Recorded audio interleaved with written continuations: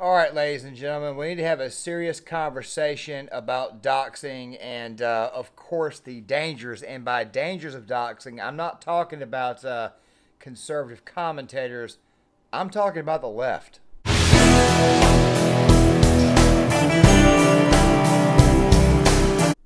I am sure by now that most of you have heard about Tim Pool getting swatted again, and I'm pretty sure most of you guys have heard about apparently Tim Pool had one of his buildings shot at. Don't worry, we're not just going to be talking about doxing in this video. We're going to be talking about political violence, and of course the clip that people think might have actually inspired this. But also at the same time, we're also going to go ahead and get this right out of the way. And let me just go ahead and kind of give you guys some advice really quick, some self-defense tips. If you are in an area, if you live or if you are a homeowner, it might not be a good idea that you let people know exactly what it is that you have. Tim mentioned the fact that he had a Barrett 50 cal rifle, and of course he was trying to basically say to people, you might not want to come up here because this right here is gun-toting country. Tim, are you out of your freaking mind? It's not a good idea to say that. I understand that you feel safe in the compound, and you feel safe with the castle clause and everything, but it's not a good idea to tell possible would-be people coming to your home exactly what you have. The whole point of defending your home is, and I understand that maybe you might want to do this as a deterrent. The problem is that when you put something out there, people will be inclined to test you. I'm just figure I'd just go ahead and throw that out there. Now, as many of you may have heard, Tim was obviously doxxed. He's been doxxed on several occasions, and we're going to talk about doxing first. Here's the thing about doxing. I've always believed that doxing, of course, is the coward's way out, putting somebody's information out there, of course. I'm pretty sure a lot of you know about the whole Taylor Lorenz lives of TikTok thing. Doxing itself is an extremely dangerous practice, as well as swatting. If you don't believe me, ask Andy Worski. His dog got killed. I want to say it was Andy Worski got his dog was killed because Ian Miles Cheong decided he wanted to have him swatted. Swatted, of course, is an extremely dangerous activity because you're asking police officers to show up to somebody's home unannounced, and said individual, for all you know, may pull out a firearm or something and take it on a cop, or a cop may take them down. Once again, somebody got killed or somebody got hurt that did not need to be hurt. This is a very, very dirty practice. Of course, doxing is just as dirty. I remember last time I heard of anybody getting doxxed outside of Taylor Lorenz was, I want to say it was a dude from Black Rifle Coffee threatened to have Alex Jones doxxed over some comments that Alex Jones made, which this guy obviously did not like. As a matter of fact, I did a video on that right there.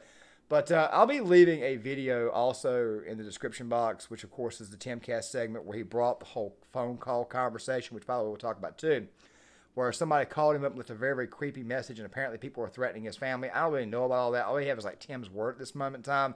And of course, to go on top of this, the other video that I'm going to be putting in is kind of a, let's just say it's kind of the clip that may have gotten this entire thing started, because some people, of course, are looking at Cenk from the Young Turks and his meltdown, thinking that he may have actually called for this. We will be playing a part of that now. Now, you're probably asking why do I not play the full clip, even though it's entertaining and it's funny to watch Cenk have a meltdown. The reason why is because there were so many lies and so much bullcrap in that video that it requires a separate project on its own. Don't worry, we will get to that right there before the end of the month. It's probably going to be one of the first actual projects on this channel. Fact of the matter is that you shouldn't be doxing people. However, if you were in the online sphere, if you were someone like myself and you were on YouTube and you're putting your information out there on the internet, guess what? There are people who are going to come after you. I mean, you should kind of know what the hell you're signing up for when you sign the contract. We had this phrase when I was in the Marines. Of course, USMC does not really stand for United States Marine Corps. It stands for you sign the motherfucking contract, or my personal favorite, Uncle Sam's Misguided Children, or you suck as Miss Christmas. I just figured I would throw that out there.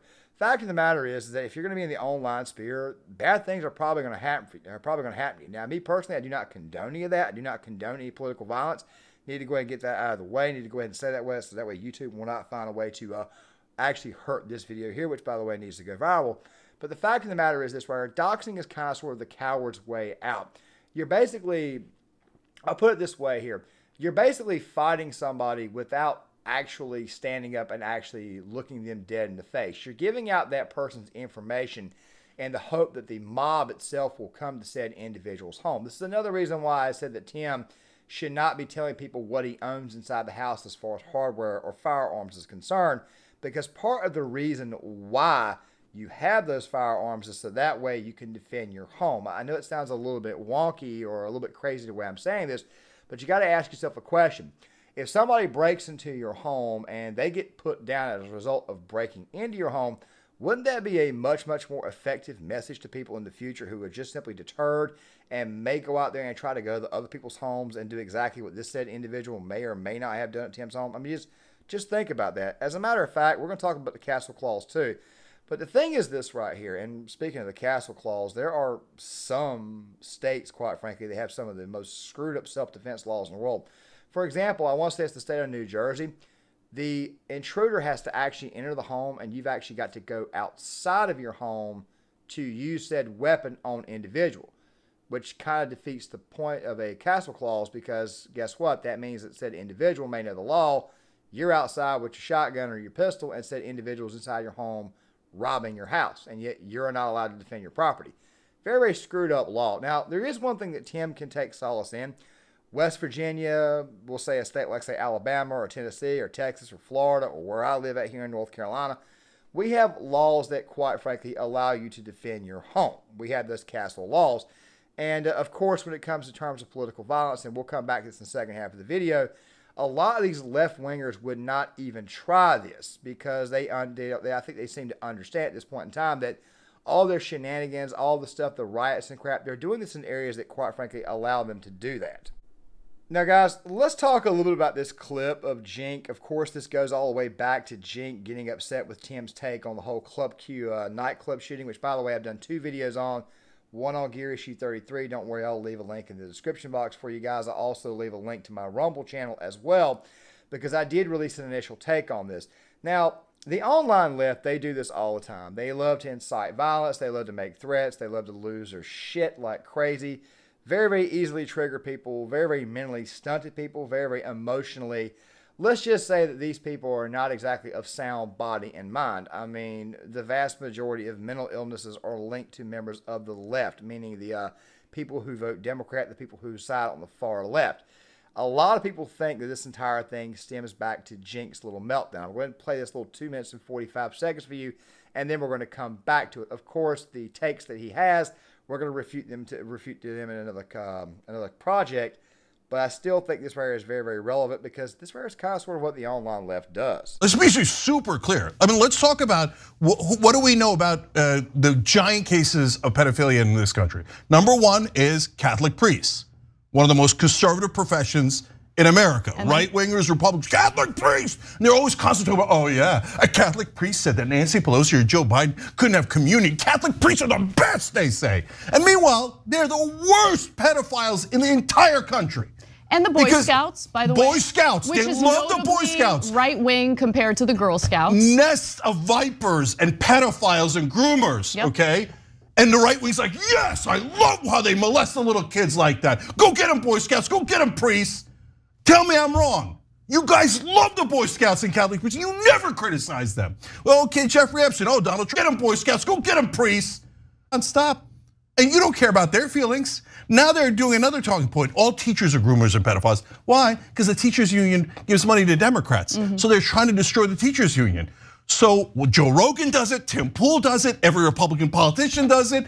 And then I'm supposed to care about your goddamned feelings as you encourage people to murder gay people day in and day out? He said it, he talked about how Club Q were groomers after they were massacred. The right wing are monsters.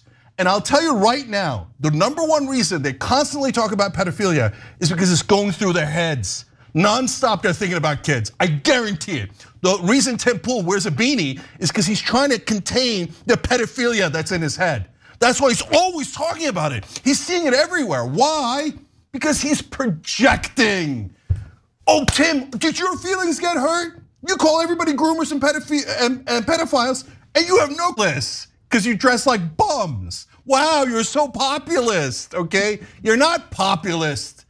All you are is glorified trash fluffers of the powerful.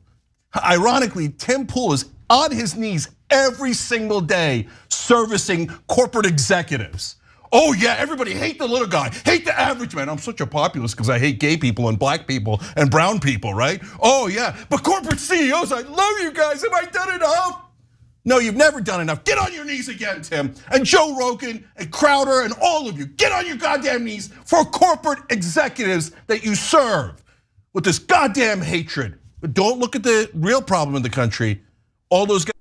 What's really funny to me is right there at the end, Cenk mentions all those wealthy people, which, by the way, is kind of generalized. It's kind of a generalized take here of what I'm saying, but still at the same time, though, Cenk doesn't really have any room to talk. I mean, this is the same guy who basically got on his knees and took Buddy Roemer's money and Jeffrey Katzenberg's money. So I think that Cenk is kind of like the pot calling the kettle black here.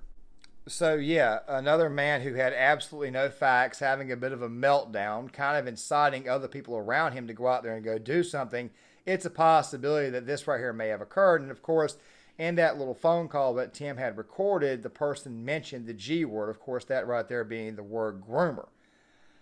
A part of this seems like a bit of a stretch to me. I think someone like Tim, especially given the amount that he's going through, at some point in time was eventually going to catch hell from somewhere, or somebody was going to try at some point in time. Either way, though, we should not be surprised that they've gone to doxing. We should not be surprised that they've gone to political violence. This is who the left is, okay? Now, guys, here's the thing that I really and truly want to clamp down on in this video. And this right here is going to be the main ending to this video, because this is actually the biggest point you have to understand. As I've said, doxing, this type of stuff right here is obviously the coward's way out. Something else, too, that you have to consider is the fact that the vast majority of these far-left rioters, where do they do this crap at? They do it mostly in cities. This is another reason why I kind of find this to be a little bit odd that somebody went out there. And I can kind of sort of hear somebody in the comment section saying, doesn't Tim live out in the middle of nowhere? Doesn't he live in a bit of a compound? Isn't it very, very hard to get to his home? Yes, I would agree with that. And obviously, we're waiting for more details to come out to actually make an educated guess on that, or any type of real speculation. In the meantime, though, I got to kind of take the man at his word. But the fact of the matter is this right here. The vast majority of left-wing rioters, the vast majority of Antifa types, they, for the most part, live in cities. Okay? Now, let me ask you a question. Why in the world would they not leave cities? Or is it smart for them to leave the cities? You see, inside those cities, they have massive amounts of gun control, meaning that people are kind of, how do I say, kind of at a bit of a disadvantage. They can't actually fight back. And of course, the vast majority of left-wingers are, of course, fighting mostly other left-wingers. They're just fighting much, much more moderates. I mean, as I've said on multiple occasions, if you were to ever have a civil war in this country, it would more than likely start in the cities themselves. And for the most part, it would be blue-on-blue violence, because the vast majority of those people who live in those areas vote Democrat, not Republican. Okay? Now, this right here is a thing that you have to consider here. If you are allowed to get away with such nonsense, what the hell do you think is going to happen when you go to rural small-town America and you go to places where people are actually armed? I mean, anybody kind of thinking of the good old-fashioned Colonel Troutman line from the original First Blood movie? You guys think about that right there. You send that many men in, you better not forget a good supply of body bags. I'm just saying. I know it sounds hyperbolic. YouTube, don't ban me. I'm not advocating.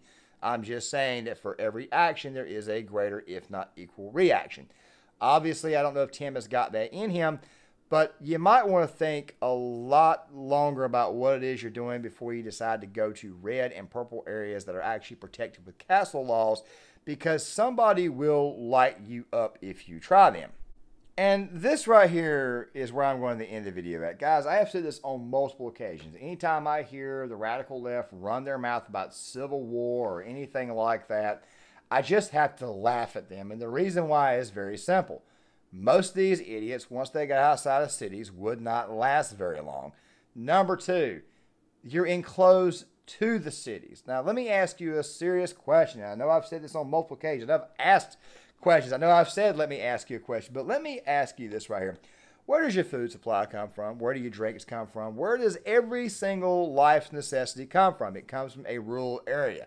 People who live in rural small town area, the red areas, control about 99% of the food supply in the country. And guess what?